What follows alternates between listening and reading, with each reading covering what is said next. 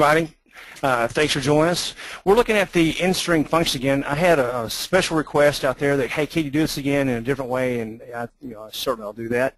So we're going to look at this PowerPoint presentation here, and we'll go to the function. Now, before we do that, I'm going to give you the 20-second commercial. We do customized CRISP report training. Use your data building your reports. The learning curve speeds up doing it that way. And also, we'll write reports for you if you'd like to. So you can contact Tom Zedell for more information. Tom's information is on the next page here. There's Tom's email address and phone number, and there's mine. If you ever have any questions about a report or a problem with one or an idea, you can send this to me at my email address. And also, down at the very bottom, that's the new website for the Crystal Tips. So let me go ahead and exit out of this, and let's get rolling here. So what I want to do here is I'm going to use the Instring function. I want to validate the email addresses. Now, there's a lot more. When somebody's trying to validate email address, they're having to look for @ periods. There may be 2 periods. Now, I've got a list of email addresses here from the database that comes with Crystal Reports, the test database. If you notice up here, there's the name, there's the @ there's the period, and there's the .com. It could be a .net, .org, whatever it may be. So we're going to put in a few rules here to validate this. So the first thing is that for an email address to be valid, it has to have an @. So this is a Instring. It has to be a string field. We're going to look in this email address and to validate that it does have a @ in it. So I'm going to go over here to the formulas. I'm going to right-click and select New, and I'm going to put INSTR. And then right next to that, the @ so we'll know we're checking for the @. Click OK. Now I need to find the function called Instring. Now you're working with strings, so if I go over here to Functions in this little window here, and I hit on the plus sign, you're going to find Instring through here. If you go down through this, there it is. Here's Instring. And if you highlight each one of the little components here and hit the question mark, it's going to tell you what that function does. So we're going to look at down here at the bottom where it says S1 is a text to be searched, and STR2 is what you want to find in that. So I'm going to exit out of this. Now another way of doing that, if you did know where to look at in the functions, a little handy little thing to know is if you go down to the editor down here and you click inside that and you hold down the control button and hit the space bar, it's going to list all the functions in alphabetical order. So here I can start typing I, N, S, and then all of a sudden it goes down to the very last ones, and if I double click on that, it's going to put that Instring function in for me. Then once you have it inside the editor, you can highlight it just by scrolling over this. And then now hit the question mark, and you'll get the same thing we had before. Now let me just show you one other thing with that before I do that. I'm going to put a little space in here, or a bunch of space in there. Now if you happen to have spaces in there and you go and grab one of the first spaces, see, notice that there's a space after the R, and I hit the question mark, you're going to get the default. It's going to say the Formula Editor dialog box. So if you got that, it just means that there's some spaces in what you grabbed. Just grab the word itself. So I'm going to go up here, and so I'm going to put Instring, I'm going to put the open paren, and I'm going to grab the field that we want to evaluate. So I'm going to go up here, we're going to evaluate the customer email. And then what are we looking for inside of that string? We're going to look for the @. So I'm going to put a question mark, or a question mark, how about a comma there. Now this next thing, what we're looking for is the @. So the @ has to be in quotes. So I'm going to put open quote, the @ and the close quote. And the question I just got was, can it be a double quote? Yes, it can. The only difference is if you start with a single quote here, you have to end with a single quote. If it's a double quote, you have to end with a double quote. So I'm going to go and put the close paren there. So right now, I've done the Instring. I'm looking at the email field, and I want to tell me at what position is the @. So I'm going to save, or I'm going to check the syntax, make sure it's okay. And nothing, no worries there. So I'm going to save and close. Now I'm going to go to Design tabs. It's just easier to see where to put the field. I'm going to grab this Instring @ sign. I'm going to stick it on detail line right next to our email address. So it's telling me here that if I were to count the letters here, that the @ sign is at the 13th position. So it does have one. Now, I'm going to go and find where the period is. And like I said, sometimes you have like Nalan.Mitchell@symphony.corp, so there may be a period before the @ sign. And we would go, and there's more logic to go into that. I just want to make this simple. We want to find the period that's after, or since there's only a period that's going to be after the @ sign, we're going to try to find where the period is. So I'm going to go and do the formula again. I'm going to right-click, select New, and I'm going to call this an INSTR. And this time I'm going to put a period behind it. I probably should put that in open close brackets, but it's okay. And the same thing here. I'm going to hold down the control button. I'm going to hit the space bar. I'll type in INS, and there's an Instring.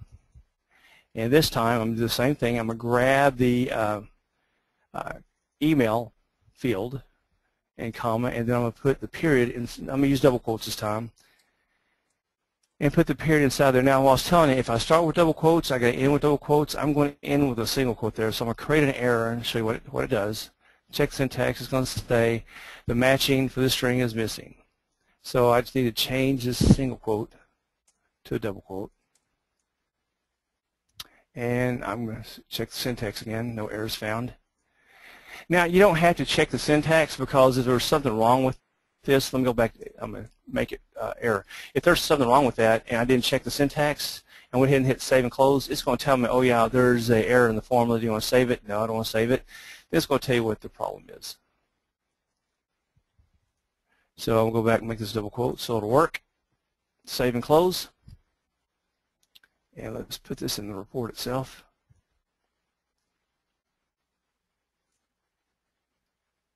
So let's play with it for a minute, because I want to, like I say, there's going to be more rules in validating an email address than what I'm going to use here. I'm just going to try to make it simple just for now, just show you how this works. So the thing is that, okay, an email address has to have an @ sign in it, and then with what we're working here, that the plus sign has to be greater than the Instring, or the where the @ sign is. So let's create another formula here. So we're going to call it validate. And we're going to tell it if email address, or actually, if the if it doesn't have an @ sign, here, let me comment on this just for a second. Go back out.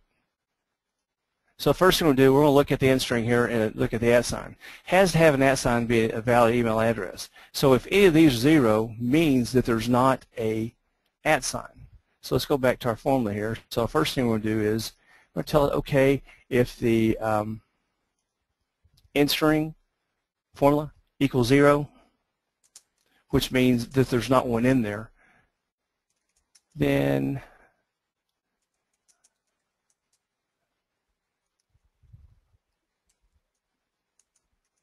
else. And other thing is, if there's not a period in there, it's not valid. So we're going to do the same thing. So if the Instring period equals 0, then that's going to be not valid.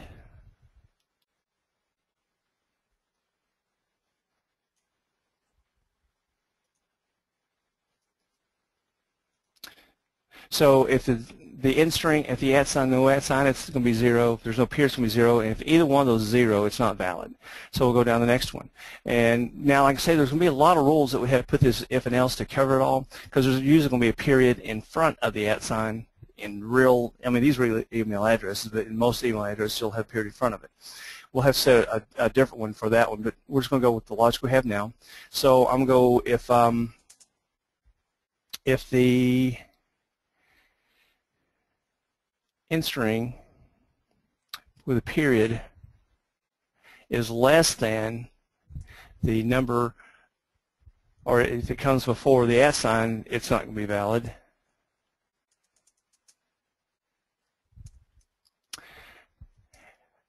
on if that period is greater than the @ sign, then it's valid.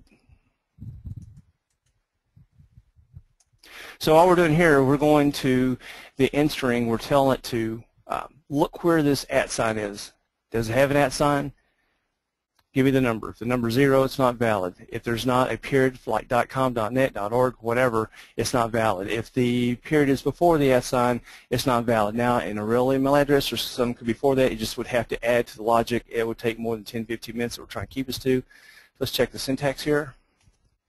Error, that's fine. No errors found. So now I'm going to go back to our design tab here, and I'm going to put this little field up there that looks at our logic, and we preview. So right now, it does have an @ sign. The period comes after, so it's valid. And if I go through this, now since I got this off of a test database, they're all going to be valid, I would think. And they should be. And on this one, if you notice, there was not any periods before it because I wanted one to be before it, so it would show up invalid. All right. So the Instring function, number one is that you're looking, this is a string field. The Instring function says, I want to look inside that field, and I'm going to tell you at what point that whatever you're looking for is. So on this one, we want to find the @ sign. It's telling me that the Instring is looking at the email, looking at the @ sign, and it's saying that, okay, the @ sign is at the 13th spot.